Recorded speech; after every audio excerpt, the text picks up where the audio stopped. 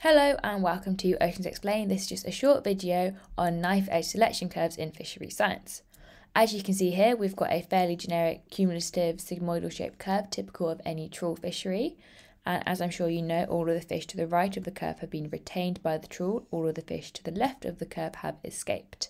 Using the example of the Barents Sea cod fishery, which has a minimum legal catch size of 44 centimetres, we know that all of the fish between the minimum legal catch size and the selection curve can be targeted sustainably by the fishery. However, for whatever reason, they have not been caught, leading to wasted income and wasted protein.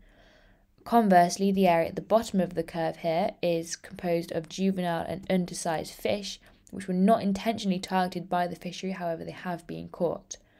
Therefore, fisheries management and fishers alike seek to minimise these two areas of the curve shown in red, with the overall intention of achieving a knife edge selection curve, where no undersized fish are caught and all fish that are caught are within size limits.